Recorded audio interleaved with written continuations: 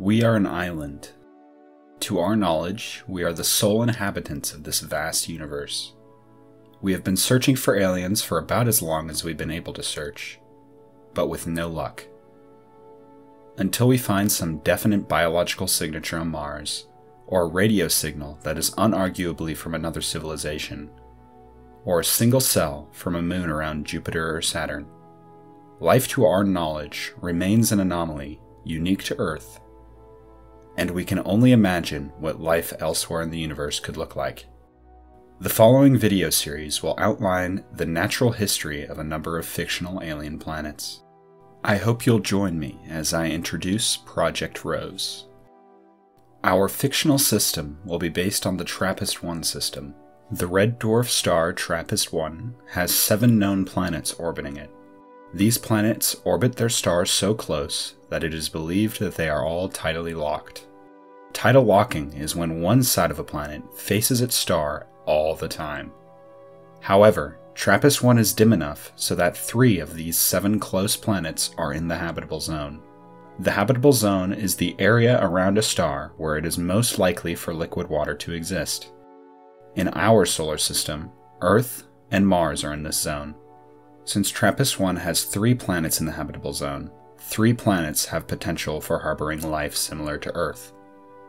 Not much is known about the TRAPPIST-1 planets outside of their masses and their radii. TRAPPIST-1's extreme distance from Earth makes it hard to get any idea of the planet's composition without more advanced instruments. Obviously, this video is not about TRAPPIST and its planets. This is an introduction to a thought experiment. The question being, how might life evolve on planets in a red dwarf system similar to TRAPPIST-1? TRAPPIST-1 will serve as a blueprint for a hypothetical system. We will need to change some things about the planets to give them the best possible chance to harbor life. The star will remain the same, but we will change the name of our theoretical star to Roseus to differentiate between the real system and our imaginary one. We will keep the 3 innermost worlds, the equivalents of TRAPPIST's B, C, and D, the exact same. We will name them Balbinus, Calaha, and Scorpios, all named after Roman generals.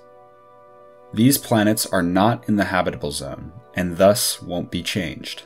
Planets E, F, and G are in the habitable zone, so this is where the most changes will be made. The equivalent of TRAPPIST-1e will be named Nusku in our fictional system, named after the Mesopotamian god of fire. Nusku will retain the radius of its TRAPPIST counterpart at 0.918 Earth radii. However, it needs a little more mass to support nitrogen in its atmosphere. We will put it at 0.71 Earth masses. As a result, the gravity will be 84% that of Earth. It will also have a moon with 2% the mass of Nusku itself. The moon will be named Enki, after Nusku's sibling and the god of wisdom in Mesopotamian mythology.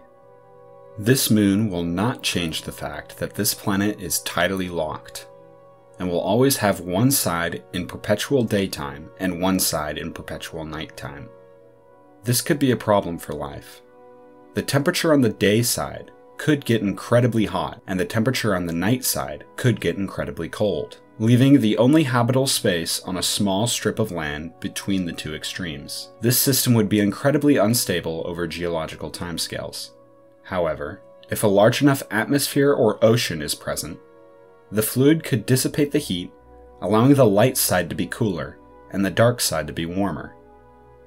This will allow the temperature to be mild enough for life to have much more habitable space. So Nusku will have a thick atmosphere. The planet's radius and mass suggest a composition similar to Earth, except with a potentially larger iron core. A large iron core means a strong magnetic field, which is good news for life. This planet will have active tectonics, with the continental shift looking something like this.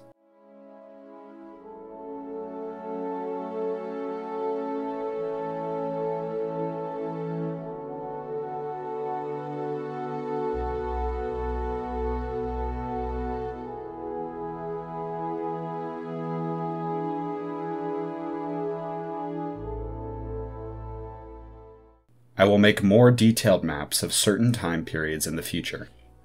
In our fictional system, the second habitable world, TRAPPIST-1F, will be named Mazu, after the Chinese goddess of the sea. TRAPPIST-1F's density is a lot less than Earth's, leading some scientists to speculate that it could be a water world. The idea of a tidally locked water world seems interesting, so Mazu will be a water world just like its TRAPPIST counterpart. However, we will have to bump up the mass once again. Mazu will have comparable properties to Earth, except with 6 times the amount of water. The average depth of Mazu's oceans will be around 20 to 22 kilometers. So deep that the deepest parts of Mazu's seas will be under such immense pressure that the water will become solid.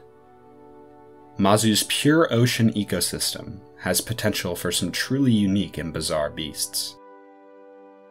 The furthest habitable planet from the star is TRAPPIST-1G. TRAPPIST-1G is the only habitable planet in the system that has a higher gravitational force than Earth, just slightly more at 105%. The mass is 1.34 times Earth, and its radius is 1.27 times Earth. Our system's third habitable planet will retain these properties. We will name it Uller, after the Norse god associated with winter sports. This planet will not be at all similar to the other 2 habitable planets. For one, it will be a lot colder and have a lot less water. But it will also be the only planet to have a day-night cycle. We are going to give Uller a moon, and a very large one at that. We will call it Lilla, after one of the Norse gods' shrines. It will have roughly the same mass of Earth, however, the radius will be about 0.85 times Earth radii, meaning it will be a lot more dense than Uller. Lilla's large size means that Uller will be tidally locked to its moon, rather than to its star. The moon also won't really be a moon, as the 2 bodies could be described as orbiting each other. So going forward, we will refer to Lilla and Uller as twin planets. TRAPPIST-1H is too far away to be in the habitable zone. And 6 is a nice even number, so we will take this one out and replace it with an asteroid belt. We will be keeping track of what is happening on each of these 3 worlds with a timeline. It won't start at the beginning of the solar system itself, but rather at the occurrence of an important event in this system's history. Maybe, in a chance event, a rogue planet enters the system. A rogue planet is a planet that has no home star and travels the universe alone. In all likelihood, it did have a home star at one point, but it was ejected for one reason or another. When rogue planets come near star systems, they usually don't affect much, exiting the system just as quickly as they entered. But perhaps in our fictional system, the rogue planet, which we will name Eden after the biblical garden, passes extremely close to Mazu, the second habitable world in our system. Eden is rather small, so it will likely not have much of an effect on Mazu's orbit. However, Eden will be crucial to another aspect of not only Mazu's history, but the history of the system in general. Eden will bring life to this dead world. Perhaps, during its close pass of Mazu, an impact or some other event transfers some living organisms from Eden to Mazu. This idea is known as transspermia, where microorganisms can travel between planets in one way or another. After this event, Eden will exit the Rosea system, never to return again. But Eden's impact on the Rosea system will be huge. Perhaps, over time, impacts on Mazu will kick up more debris that could make it over to the other planets. We know that this is possible because in the past, rocks from Mars have been discovered on Earth. If these debris happen to contain some tiny microscopic organisms, there is a slight chance that life from Mazu spreads to the other habitable planets. Perhaps Nusku is the second to gain life, 7 million years after the encounter with Eden. Uller will follow suit 8 million years later. Understand that the chances of all of these events happening at the same time is nearly impossible. But the purpose of this series is not necessarily to be 100% realistic, but rather to consider and explore life around a red dwarf with some scientific accuracy. Thank you all for watching.